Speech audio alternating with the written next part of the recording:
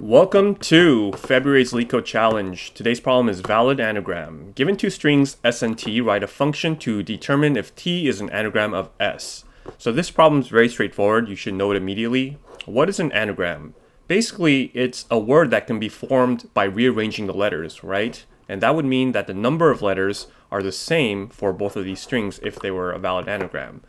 So the first way we might be able to do that is just to sort both of these strings, and if they sort, they should be the same word.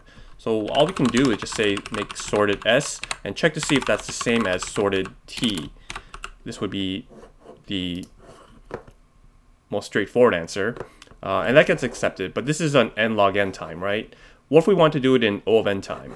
If we want to do that, we want to use a hash, and we can do that in Python using the counter object. The counter object counts the number of letters between inside of the string, and they should be equal to one another if that's the case. Now this does use extra memory, but it would be O of n time, and technically it's constant space because there's only 26 letters in the alphabet, so we know that at most this counter object is going to be 26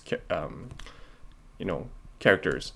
Now there's a follow-up. What if the inputs contain Unicode characters?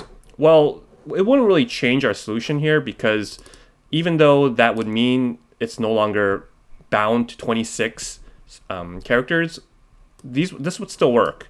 We would just put these Unicode characters into a hash, and it should still come out the same, so it wouldn't matter. Alright, so that's it. Thanks for watching my channel, and remember, do not trust me, I know nothing.